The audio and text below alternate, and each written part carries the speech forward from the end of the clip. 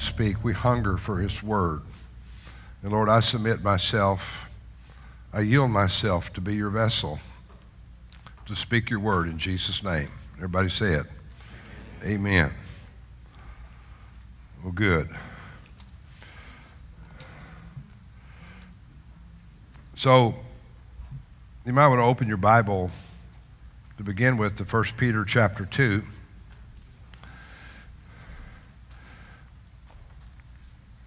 It's always interesting to reach into the Word and rely upon the Lord to speak. I wished it would be something that we could just patent it and make it so that we didn't have to reach in. But if you really want to walk with God, you have to reach in. How many know what I'm talking about? By the way, it's good to see Esther Cho with us this morning. Amen. Keep praying for Esther and Ministry of Sweet Jesus. Have you ever heard of isn't that a cool name? Ministry of Sweet Jesus. And that's their ministry. And Esther's here in the States with us for a while before she goes back to Korea. And I really began asking myself some questions this morning. I think everything begins with the question, what you ask yourself. And one of the questions that I asked myself today was, how can I be so connected to him that there's no separation between us? How can I be so connected to him that there's no separation between us? You know, that would really define oneness, wouldn't it? Oneness is where there's the joining together, where there's no separation. And it really solves the identity problem when you get into oneness, because now the one that you're one with, you're actually confused with. In other words, there's no distinction between the two. That's the depth of unity that the Lord desires that we have with him. And so I looked up, there's a couple of words that really stuck in my spirit the last 2 days, and one of them was cornerstone and the other one was perfection. Everybody say cornerstone and perfection. 1 Peter chapter 2 talks about the cornerstone. And verse 4, coming to him as a living stone, rejected indeed by men, but chosen by God and precious. You are also living stones. Everybody say, I'm a living stone. So we're equated to be a stone, but it's not just a regular stone, it's actually a living stone. Now we know that stones are that which comprises the building of a structure. Another scripture tells us that we're being built into the temple of God. There's something about each one of us that God desires to be included in what he's doing. God includes you in his master plan. Are you happy about that? He didn't have to include us, but he chose to include us. He chose us, even before the foundation of the world, to be a part of what he's going to do on the earth. In fact, he even goes so far as to say that we're joint heirs with him, that we've been brought together with him to this place. And everything that he did it on our behalf so that we could have a pathway into the experience of who he is as part of the Godhead. So everything that he is, we're also becoming. And as these stones, we're individually hewn out of the mountain. But the individuality of our stone ship, everybody say, my stone ship. How many are glad you have an individual stone ship?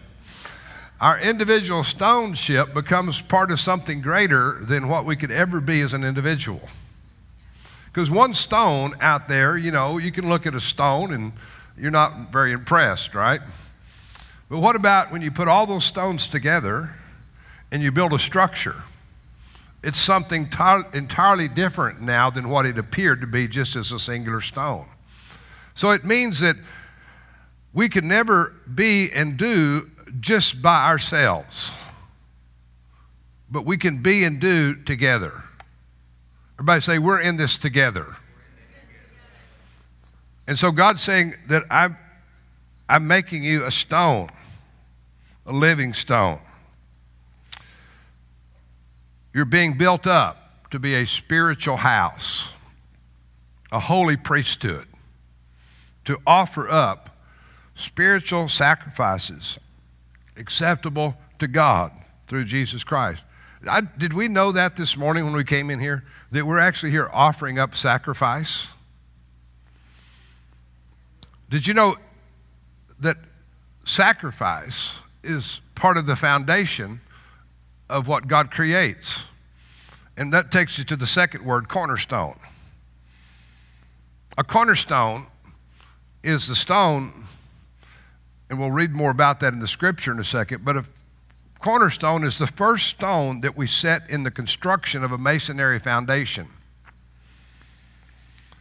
It's important that the cornerstone be set because all other stones then will be set in reference to that stone. So that will determine then the entire structure and what it becomes simply by letting the cornerstone be pure. So the cornerstone is perfect in its nature, right? Because if there's any imperfection in the cornerstone, the imperfection is going to show in every other aspect of the building of the house. And so the Lord said, I'm making you a house built off the cornerstone. And now the sacrifice, the interesting thing about this cornerstone is that in ancient tradition, they would actually sacrifice an animal and pour the blood on the stone. And then in other instances, they would take the produce of the land and they would bury it underneath the stone, representing the fruit of the people. Well, it's interesting in this context that Christ is our cornerstone. And the stone that was laid, he laid first by the sacrifice that he made. So when you begin to see a construction of what God wants to bring forth in your life, it always is preceded by sacrifice. It says that we're coming to God to bring a sacrifice to him. Now we get confused on that some degree because we keep referring back to an Old Testament form of sacrifice. So we're not killing goats and bulls and whatever other animal we could conveniently catch in order to sacrifice. But the sacrifice is the offering that we bring from our own heart. See, when you enter into a relationship that becomes fruitful, it always requires of you to sacrifice into it. How many are married? You know that if you're going to have any hope of any success in your marriage, it requires sacrifice. It requires giving into and sowing into that marriage. What you're doing when you sow a sacrifice, you're establishing, you're declaring that you're part of the cornerstone that's going to create the finished product. So when you come into the house of God as a member of the house of God, when you bring your sacrifice to the house, then you say, I'm an equal contributor to what God wants to build here. You're not here just to receive, even though, thank God, that's a side benefit, right, of coming. We all receive. Aren't you glad you receive? But there's something even greater than receiving, and that's the ability to give. And to pour your life into the foundation that God is creating. Because then what you're creating is not only setting the stage for what God wants to do, but it's bringing an assurance that it will happen. Because no sacrifice, no gift will go unrewarded. When I think about my own life and reflect back on looking at David, you know, he doesn't look old. You know, I look at you, David, you look young. But that makes me feel good because David's 47 years old. Now, he doesn't look 47 to me, does he you? He looks about 27. And Thank God he doesn't act 27. So David doesn't look old to me because there's a reflection. Because this is exactly how long we've been in ministry, 47 years, the same age as him. And so all these years are cumulative in the sense that we begin to build something that has a mark of his presence on it, mark of his glory. One of the comments that people make when they come into this house, and you know that as packed out as we are, a lot of people make this comment. When we come in here, there's such the presence of the Lord. There's the peace of God. There's the love of God. Well, that didn't happen simply because we opened the door and come on in. No, but there's been years of sacrifice. There's been sowing into the house. It might not always be manifested in the fruit that we see, but there's an underlying thing there that we can't take away from it. And so we know that one day that all that comes to fruition. So when you look at the sum total of your life, you never gauge each moment by moment and make an evaluation, because each moment that you walk is not the sum total, but the moments you walk become the sum total of what you become and what's released in your life. So you make work all of your life in a given situation and you feel like there's little to show. But guarantee you this, if you've been faithful to sacrifice, there'll come a day of reckoning and a day of blessing to you and to those that are with you and to your generations behind you that come after you because of what you create. You see, when Christ came, he said he sacrificed himself and he became this cornerstone. He became this not symbolic, but he became this picture of perfection. And that is where he begins to build the church, is from the essence of the perfection that God put in him. When you look at the church of the Lord Jesus Christ, historically, you could become critical of it because it would seemingly not have the success that we think that it should have, considering the author of the origin of how it started.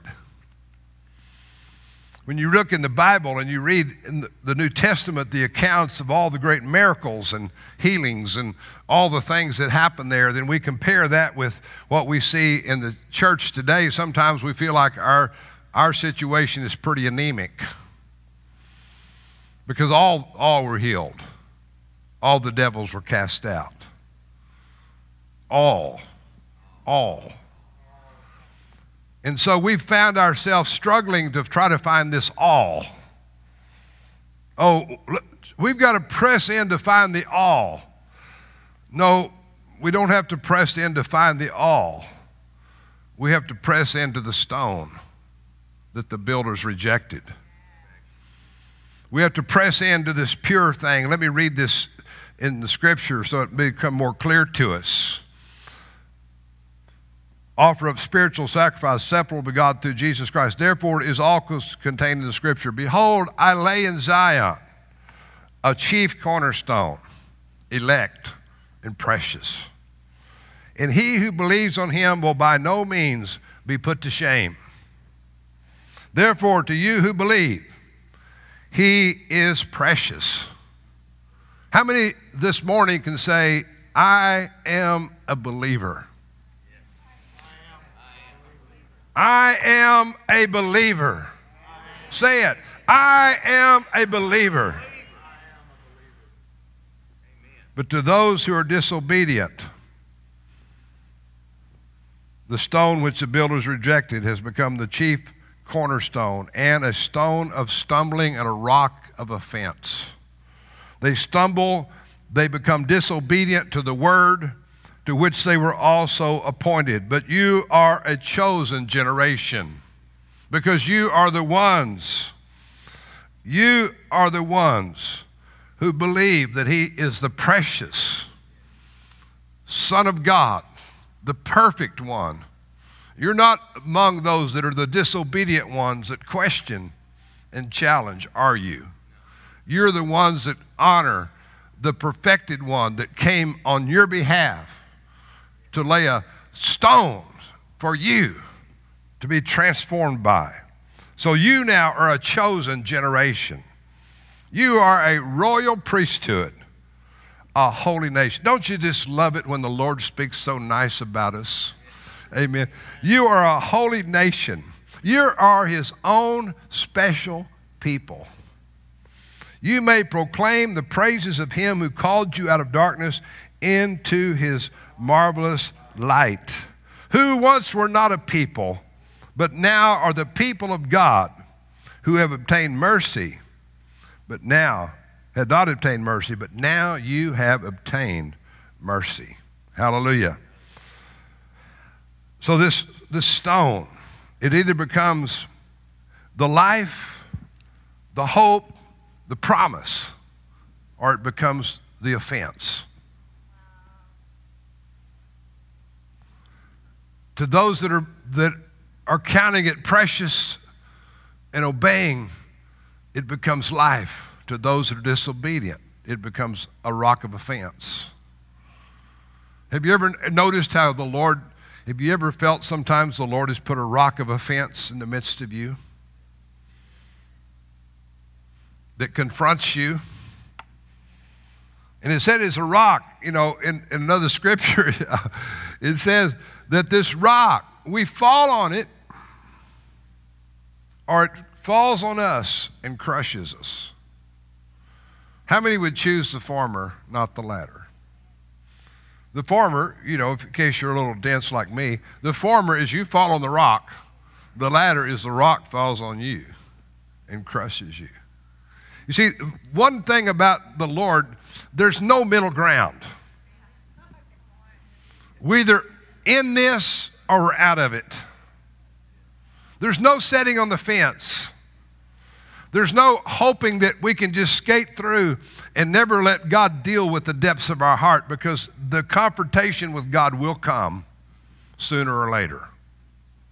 And it'll either be your voluntary submission or your involuntary rock falling on you. So we don't pray, we pray, rock, don't fall on me now. Let me run to the rock. Let me run to the stone. Let me run to this cornerstone, this place where the sacrifice was made, and let me put my life on there so that out of that stone can come a living stone known as me, to become part of something greater than what I could ever be. Hallelujah. Do you like it? Do you love it? Do you want some more of it? So be perfected means to be without flaw, to be without blemish, to be without any deviation. I know I was in Mickey's optical shop the other day, and I had my Brazilian sunglasses that have mirrors. I'm trying to be cool. So he picks them up and he looks at them. There's a wave in your lens. What? There's a wave in your lens. See, because he knows how to spot something that has a flaw in it. And the Lord's looking this morning and says, is there a wave? Is there an area of your heart that you're not letting God deal with? Is there bitterness? Is there resentment? Is there jealousy? Is there unforgiveness? Is there self-preservation? Is there pride? Is there a wave in your spirit that you haven't let God deal with yet? He's perfect. You know what it says? This kind of blows me up. He says, whew. That's what he said. He said, whew. It says Matthew 5:48, therefore you shall be perfect, just as your Father in heaven is perfect. that's, I mean, I don't know about you, but that's expecting a little much.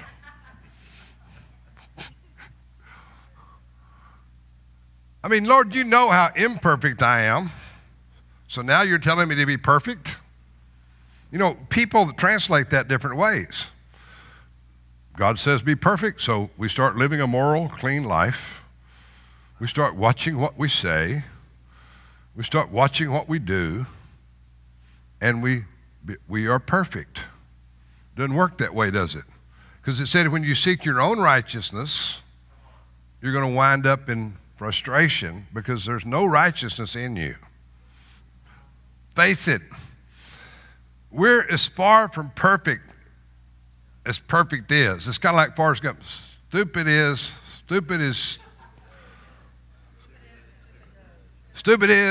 stupid does. We're perfect is, perfect isn't. I mean, when you look at us and say, let's put them under the Mickey microscope and see if there's a wave in the lens, guess what he's going to find? Lots of waves. So how can we be perfect then as he's perfect? Well, where does perfection start in your life? What are you? You're a spirit. You're a soul. And hopefully you're in a body this morning. And to those that aren't in the body, we welcome the cloud of witnesses. But when the perfection that he's speaking about is the perfection of your spirit. Now we know that God is a spirit. Those that worship him must worship him in spirit and in truth. Right?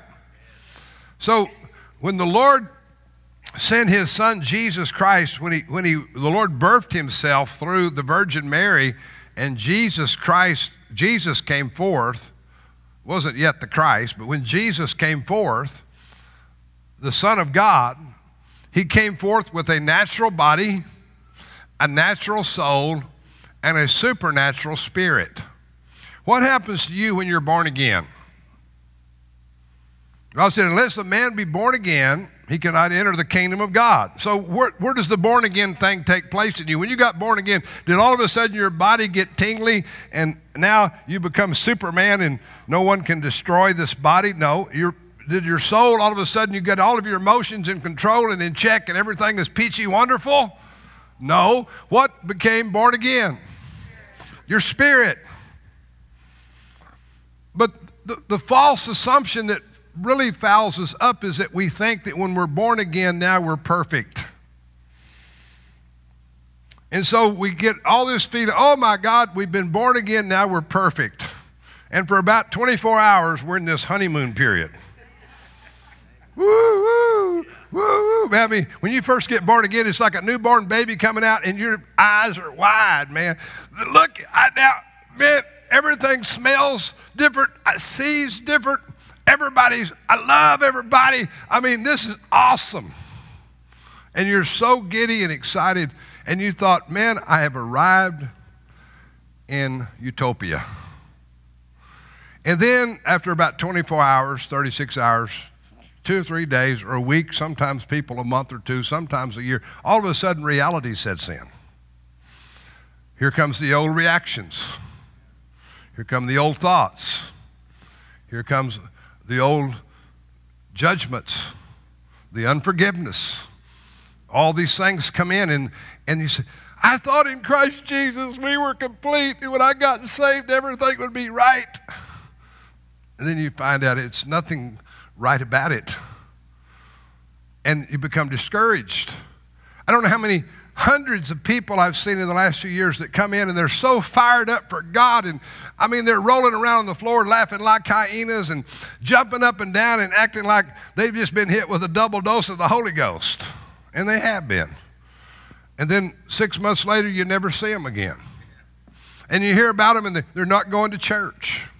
Oh, I'm just trying to find myself. I'm just disillusioned. And at one time you thought, man, this was the next great apostle. This was the next great prophetess of the Lord. And then all of a sudden they're gone. Why? Because they were taught that they were perfect the moment they got saved. They weren't taught that that was only the beginning of perfection.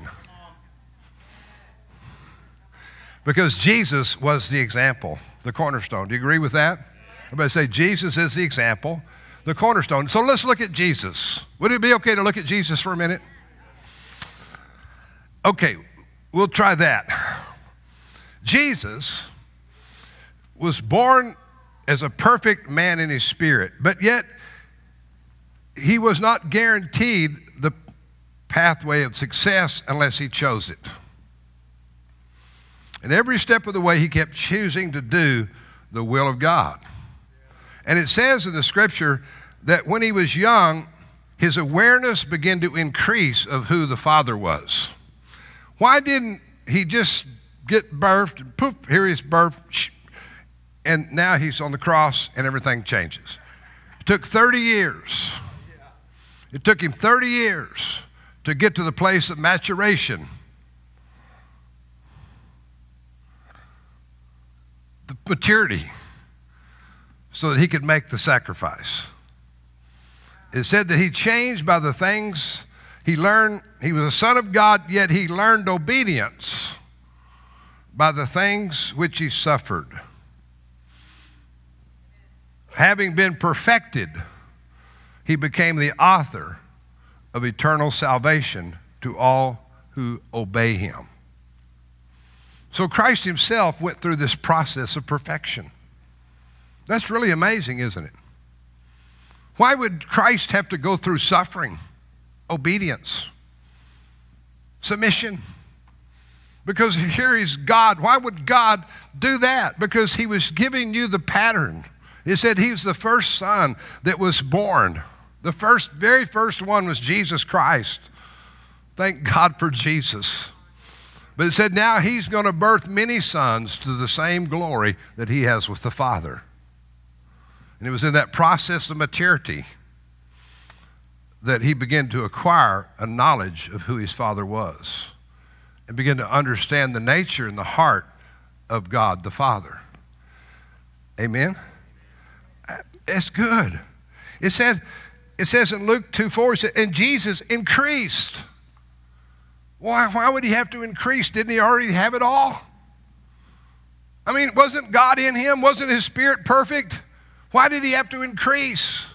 It said he increased in wisdom and stature, and he increased in favor with God and with man. Let me tell you, where you're at today is not where you're supposed to be tomorrow. God wants to give you a spirit of wisdom, a spirit of favor. He wants to increase the knowledge of who he is in your life. So you may be discouraged. Don't be discouraged. Because Jesus himself, it said, grew. He became strong in the spirit. He was filled with wisdom, and the grace of God was upon him. Amen? Wow. This man of perfection, this place of perfection that we're all moving into. I love this stuff. Look in Philippians. Wow. Lord just birthed it in us this morning. Philippians chapter 3. Let's look at Paul. Philippians chapter 3. Now, I think I'm going to read a lot of this. Would you like to read a lot of it? How many know how to read? Okay, we're going to put this up. Philippians chapter 3, verse 1. Even Mickey knows how to read. Yeah, Philippians chapter 3, verse 1. Finally, my brethren, rejoice in the Lord. For me to write the same things to you is not tedious, but is for your sake. Safe. Beware of dogs. Beware of evil workers. Beware of the mutilation. For we are the circumcision who worship God in the Spirit. Rejoice in Christ Jesus and have no confidence in the flesh. Though I also might have confidence in the flesh, if anyone else thinks he may have confidence in the flesh, I more so. circumcised the 8th day, of the stock of Israel, of the tribe of Benjamin, a Hebrew of the Hebrews, concerning the law, a Pharisee, concerning zeal, persecuting the church, concerning the righteousness which is the law, blameless. But what things were gained to me, these I've counted for loss for Christ. But indeed I also count all things loss for the excellence of the knowledge of Christ, Jesus my Lord, for whom I've suffered the loss of all things, and count them as rubbish, that I may gain Christ, and be found in him, not having my own righteousness, which is from the law, but that which is through faith in Christ, the righteousness which is by God, from God, by faith, that I may know him, and the power of his resurrection, and the fellowship of his suffering, being conformed to his death, if by any means I may obtain to the resurrection from the dead. Not that I've already obtained, nor am I already perfected, but I press on, that I may lay hold of that which Christ Jesus has also laid hold of me. Brethren, I do not count myself to as apprehended, but one thing I do, forgetting those things which are behind, and reaching forward to those things which are ahead, I press towards the goal. Everybody say, I'm pressing towards the goal. What's the goal? What's the goal? I press to the goal for the prize of the upward call of God in Christ Jesus. Amen. This process of perfection. You know, and I keep praying and I keep asking, Lord, I don't ever want to see. You see, this is a test. You ready? If you ever see the threat without as your greatest problem, it is your problem. If you ever see the greatest threat in your life is something that comes from outside of you, then that is your greatest problem. But let me tell you this. The greatest threat is never that which is without. The greatest threat is always that which is in me that has not yet conformed to his image. No one is my enemy. The only enemy I face is the enemy of my own lack of compliance in my spirit to be perfected by him. I must be willing to subject myself to perfection. Like even Peter, it says, when you come into the Lord, get ready. There's going to be fiery trials come upon you. I know you don't like to hear about that, but it's the reality. Fiery trials will come against you. In other words, all of a sudden, every person you know will resist you, oppose you, and come against you in every situation. Your bank account, everything can just come and just become this great enemy. But really, none of those things are your enemy. The only enemy that can defeat you is your own heart and your own response. The threat is always the threat within, not the threat without. Well, if it wasn't for my husband, if it wasn't for my wife, if it wasn't for them ornery children, if it wasn't for them rebellious church members, then my life would be perfect. No, it wouldn't. There'd just be something else come. Someone else would come. Some other thing would come. As many times as you push it down, there's going to be another one pop up. Until you face the fact that what God's trying to do is connect you like crazy into his heart. Make you one with him. So that you can go through this process of understanding and knowledge, this awareness of this oneness of God that he wants to create in you. So that when you are approached by any situation, out of you comes the essence, the fragrance of who he is. Lately, I've been hugging people a lot on Fridays. I always hug people a lot. And I come to tears just about with everybody. Now, if you notice me and I don't come to tears with you, don't take it personal. because I can't just turn it on and turn it off. But I'm hugging people and I feel tears. I'm just not weeping or nothing, but I'm just tears. And I'm thinking, Lord, maybe I'm loving them with the love of Jesus.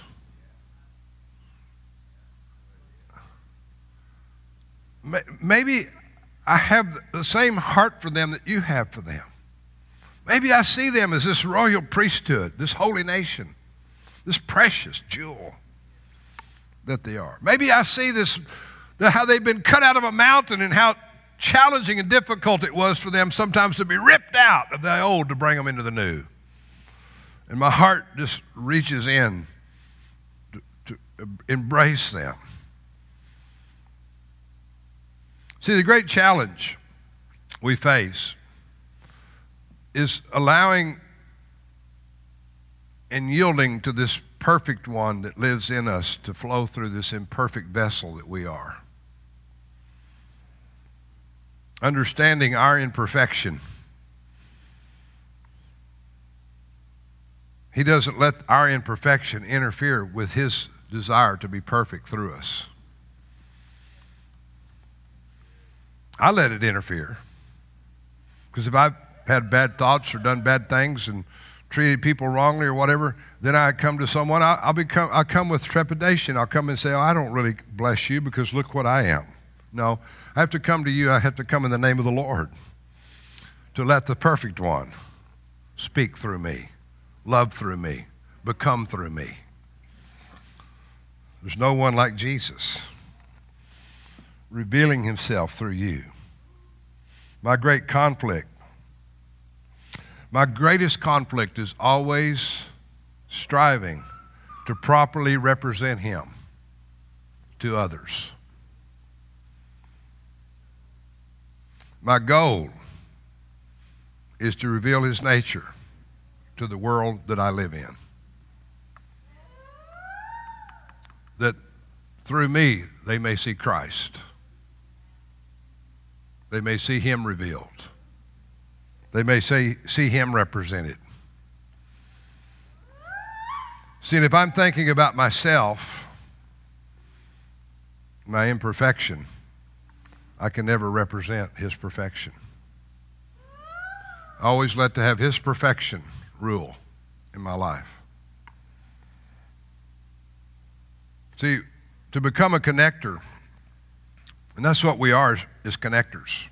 We're connecting his spirit to the heart of someone.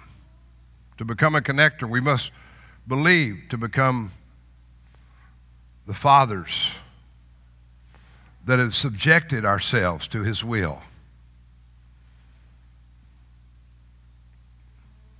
We believe that everything that he is conveyed through us.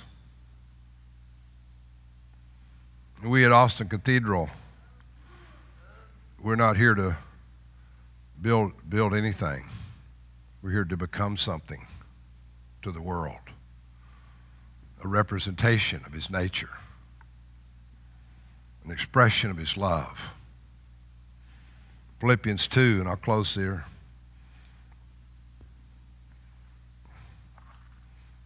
Do you think I kind of got into you this morning a little bit what I'm thinking? Boy, I fail so much at that. I'm getting all this revelation and I'm thinking I'm just jumping up and down, and then I get in here and I'm thinking, oh my gosh, I'm not really conveying it. But I'm doing the best I can. Amen. Amen.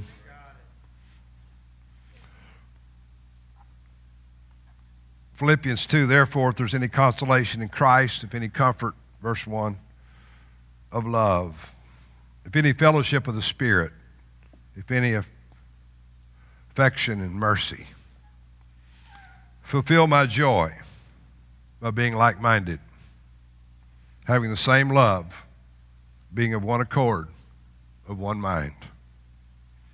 Let nothing be done through selfish ambition or conceit, but in lowliness of mind. Let each esteem others better than himself. Let each of you look out not only for his own interest, but also for the interest of others. And let this mind be in you, which was also in Christ Jesus, who being in the form of God, did not consider it robbery to be equal with God, but he made himself of no reputation, taking the form of a servant and coming in the likeness of men. And being found in appearance as a man, he humbled himself and became obedient to the point of death, even the death of the cross. Now God has highly exalted him and given him a name which is above every name, that at the name of Jesus every knee will bow, of those in heaven and of those on the earth and of those under the earth, that every tongue should confess that Jesus Christ is Lord, to the glory of God the Father. Amen? Hallelujah. Verse 13, for it is God who works in you both to will and to do for his good pleasure. Good. Amen. So Lord, help us to be those stones cut out of a mountain without hands that are eternally one with the cornerstone, the place of perfection that we keep going back to, knowing that within us dwelleth no perfection, but within him dwells all things, that the living Christ might be revealed to the earth. Hallelujah. Hallelujah. Wouldn't it be nice to just be free all of a sudden from all of your junk and all your worries and all your fear, all your anxiety, all your conflict, all your jealousy, all your strife, all your anger? Wouldn't it be nice to be free from that? Well, you can be. Yeah, I know, someday in the future. No, today. You can be free today. Cast all your cares upon the Lord. For his yoke is easy. His yoke is light, his burden is easy. So cast everything unto the Lord, and he will take it from you. You can change your focus in the moment of a twinkling of an eye, where your life is just filled with all this conflict of concerning about yourself and what people are doing to you, what people are not doing for you. All your conflicted mind that just tries to figure out what kind of place you can find in this world. All that can just be gone that fast. And the Spirit of God can bring you into the place of fruitfulness and blessing like you've never known before. Wow. Yeah, it's too good to be true. Maybe it is, but it's true. Amen. You can have it with Christ. And you got to let it happen. You got to say, Lord, I'm tired of this struggling out here by my own. I'm going to jump into the washing machine with you, and I'm going to let this stuff be purged out of my life once and for all, so that I quit living my life in all this conflicted emotional junk. Amen? So you can turn your focus away from you, turn your focus onto the Lord, and become an effective emissary and ambassador for Christ. How can we be an ambassador for Christ if we're walking around like Linus with a blanket over our head, choking half to death over our own problems? When you're like that, you're not even aware of the needs out there. You're not even aware of all the hurt that you could be healing, people you could be touching, the people you could be proclaiming to, the people you could be releasing, when you're all consumed with your blanket of darkness. Amen. I'm preaching to myself. Give me a break. I'm not preaching at you. I just want to keep coming back to the cornerstone of perfection, that my spirit may be perfected. I'm not going to let all this stuff I've gone through, and I've gone through plenty. How about you? I'm not going to let all that go to waste. I'm going to say, Lord, all the pain and the suffering and the things I've gone through, let that be the lesson that creates in me this release of your presence. Amen. Casting all your cares upon the Lord, because he cares for you. So have this mind that was in Christ. Humble yourself. Submit yourself. Yield yourself. Give yourself. And then forget yourself. Self, you no longer live in me, but Christ liveth in me. Amen. I'm no longer subject to the futility of this world, but now I'm subject to the law of liberty as I look into your wonderful face. Amen. Wow. Take my yoke upon you and learn of me, for I am meek and I am lowly in heart. Hallelujah. Woo. Oh, I love it. Well, you guys are a great audience. You either were sitting there with rapt attention, or you were dumbfounded, or you were sleeping with your eyes open. I don't know, but you all look good. Hallelujah. I've almost perfected that thing of sleeping with my eyes open. I didn't sleep too much last week, Cheryl, when you were preaching. I feel so much better. That was a good message last week, by the way. It's called Dew of Hermon. I just want to say bye-bye, self. Hello, everybody. Hello, who? Everybody. Hello, everybody, yeah. Yeah. Amen. That's it. Hi. Anybody else have a proclamation? Come here, Scott. Come here, Yeah. Abby. Mickey probably has a confirmation, too.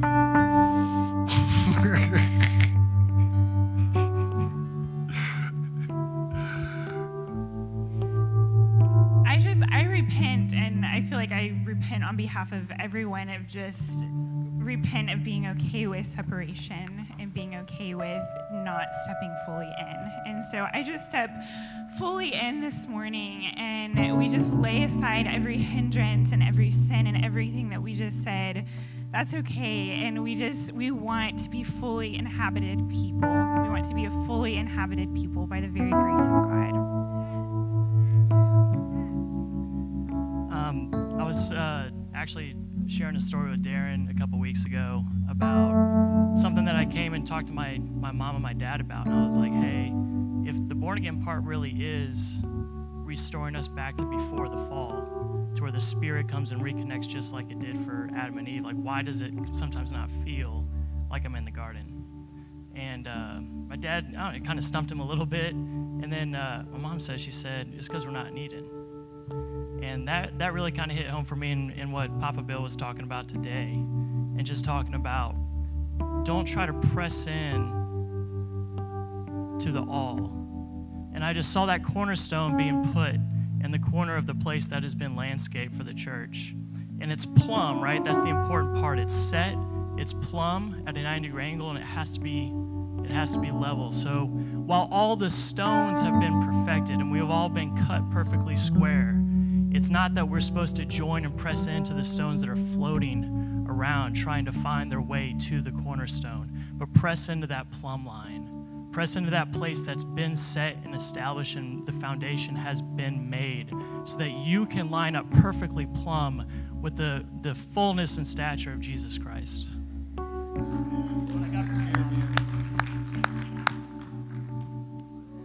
Hey, I want to declare bravery over everyone here. That being up here in front of all you is very stressful for me, but every time that I become more brave for God, it never backfires on me. Every time I offer to pray for someone, it never backfires on me.